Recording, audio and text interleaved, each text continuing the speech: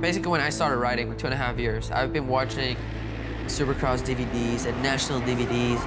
24/7 it was about motocross, so I realized this is gonna be my goal. I think if there's one thing that got me through everything, it was just hoping that one day I was gonna be a racer and a professional one. Sitting in class thinking about it, running on the roads thinking about it. It didn't matter how far behind I was at that moment from everybody else, just hoped.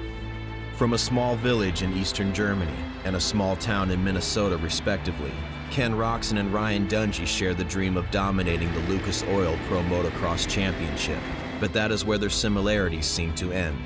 Roczen has aligned himself with the most countercultural race team in the industry, Dungey with the most clean cut. Ken is known as the most naturally talented rider in the world, Dungey as the hardest working. For Ken, the greatest virtue is confidence. For Ryan, it is humility. As a rider, I'm undercover. I don't like to be flashy. You know, I want to be humble. I don't really want to be out there being that cocky guy. I'm out there to get the job done. I honestly just don't give a what haters, what they say. I know what I can do, and I have faith in myself, and it's going to be hard for people to beat me.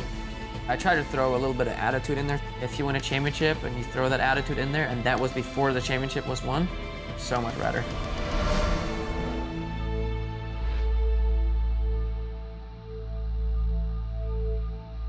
I don't think we need to worry about straights. I don't think the speed's going to be there. I think we just need to get it rideable. He just said he can't turn. He's going so slow. We got to make him turn.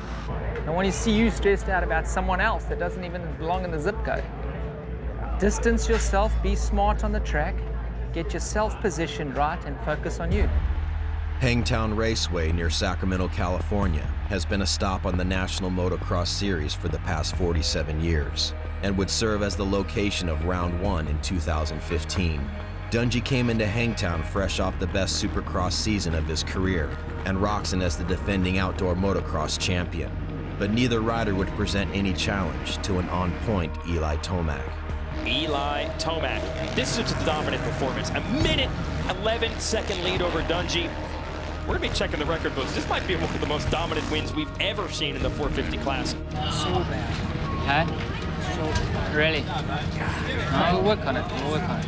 You know, we're going to work on a little bit of testing. You know, that second moto, we made some changes, just wasn't there. You know, I can reassure you that, you know, we have a lot more than that to give.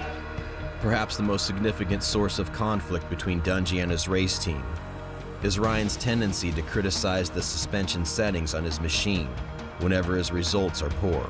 It is a habit that his new trainer, Alden Baker, has been actively trying to change. I was just amazed at how much he didn't let go of areas. You know, he would overthink things. Hey, that's the bike you've got. Stop trying to mess with it. I started to see these habits that are, hey, Well, you got to find something that you can race and be consistent on, you know? Without reinventing the wheel and panicking and all that. Ken Roczen's situation proved to be much worse than Dungey's at Hangtown. With a stress fracture in his back, he rode to 19th and 5th place finishes. Feeling of disbelief. It's hard to accept what's happened. Supercross season started out so well, and then it all fell apart. Ken and the team and everybody's put all their focus now into outdoors and to defend the #1 plate, and now something like this happens, like, man, how many more things have to go wrong before we start getting things going our way? The biggest change in Roczen's preparation in 2015 was his decision to leave Alden Baker's training program, choosing to work with his father as well as medical personnel at Red Bull instead. Ken's decision was fueled by the strict diet, small amount of vacation, and overall amount of work Baker demands of his athletes. I was done feeling the way I was feeling. I was completely finished last year, at the end of the season. He told me to take 2 to 3 weeks off, and then we're gonna start again. I'm like, absolutely not. I can't, there's no way. 2 to 3 weeks is not enough for me to be ready for the whole thing over again. I'm only 20. If I would have kept going that way, I don't see myself riding in 2 years. I encourage him to go have a good time. I mean, at the end of the day, he's a 20-year-old kid who probably didn't go to high school dances and didn't have his friends on the weekends and has been a professional athlete since he was 15 years old. He's got to go enjoy himself. If the kid's going to face burnout, then what's the point? So if I had a choice of a rider having a long career, no real chance of burnout, or a shorter career, winning championships, and then retiring early. To me, it's not even debatable. It's winning championships. Do I need fun? I definitely need fun, because otherwise I don't go good. I go to the track happy and I go fast and I have confidence, and that in my eyes is easier earned money than having everything straight business. I want to have more fun, and who doesn't? I sat back and I honestly didn't have an answer for that. My only concern with that is these teams pay you a lot of money. I believe there's no fun when you're not doing well, or you're sitting on the sidelines and you're not producing the goods. Roczen and Baker parted ways on January 20th, 2015 during the Supercross season, and Alden immediately began working with Dungey full-time.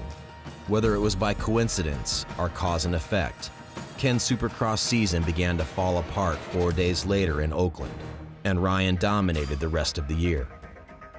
While Roczen has all the talent to be an anomaly, 11 out of the last 15 Supercross champions and 10 out of the last 14 motocross champions were trained by Baker.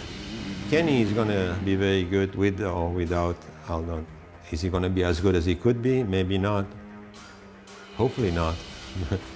For the past 4 years, Dungey has had to watch Baker win 6 championships with Ryan Villopoto, knowing that the only reason Villopoto and Alden were able to join forces was because Dungey first turned down his opportunity to work with the accomplished trainer. Ryan, why did you go a different direction? Okay, I didn't know if you wanted me to say that. He met with Alden and there was the opportunity to work together, but once money kind of came into play, I think Ryan was being a little tight with it and didn't want to spend that much. He had just won that year. When you're winning, you don't really think you need any more help. And I don't blame him. I think also there was people that gave him advice that, dude, you're doing plenty good. You just won a series. What do you need him for? And it's standard. We're all human. We only look when we're in trouble. These last 4 years, he's always seen the little edge that Villo's had on him. Man, I want to get to that level. That little bit I need. I've wanted that for so long. I'll never complain. I hear other riders complaining about, oh, we got to do this. I'm like, that's it. I've put in days longer than me and Eldon put in now for years. The biggest change was I trusted him with my training, my riding. I didn't have to focus on what am I going to do Monday, what am I going to do Tuesday, and I didn't second guess it at all because he's got 12, 13 plus years with top professional athletes.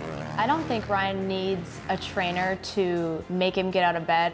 He has the drive and the motivation, but he does need Alden in the sense of organization, because Ryan is the kind of person who will work until he runs himself into the ground. I think it just brings confidence to Ryan to have Alden in his corner. It was the missing piece. Beautiful, my man. Really, really nice. Nice speed through this turn. After spending a week adjusting their machines and training, Dungey and Roczen arrived at Glen Helen Raceway for round 2 of the motocross series, hoping to have made some progress on Tomac. But Eli would once again claim both motos in convincing fashion. Eli Tomac dominates Hangtown, dominates Glen Helen. Huge win for Eli Tomac. Eli was going fast. They had things dialed in, his bike was good, obviously he's a fit guy. We were definitely playing catch up, but we were making progress. That was a kick in the rear where, hey, you know what? We need to get better, we can be better, and we better get on it quickly. By the time we got to Colorado, made some more steps, we were getting closer, but Eli was still another second. We were still off.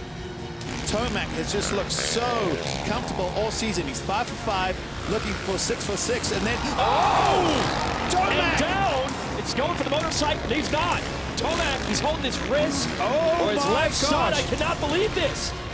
Tomac's crash in Moto 2 at Colorado resulted in a dislocated shoulder and torn rotator cuff. Roczen inherited the lead until late in the race when he made a mistake of his own. Dungey capitalized and took the championship points lead. Ryan Dungey, as he has done so many times, is going to be the benefactor of everyone else's mistakes. Ryan Dungey wins here in Colorado. A lot of people say that Ryan is the so-called diesel. He just cruises along. You know, I have to say that that's pretty wrong. Could he be a lot faster? Probably. got to be a lot more on that edge of that 50-50 and going down and hurting yourself. You've got to remember the goals in the sport is to stay healthy. The team pays you for championships. Yes, wins are good and that's fantastic, but the goals are championships. I think I get a lot of flack for, like, if Eli was back, you wouldn't have won, but at the same time, it's like, you can go fast, you can go balls to the wall and set times faster than everybody else, multiple laps in a row, but how long are you gonna get away with riding on the edge that you can't even handle or control? We were a little bit off, but it's not the fastest guy who wins.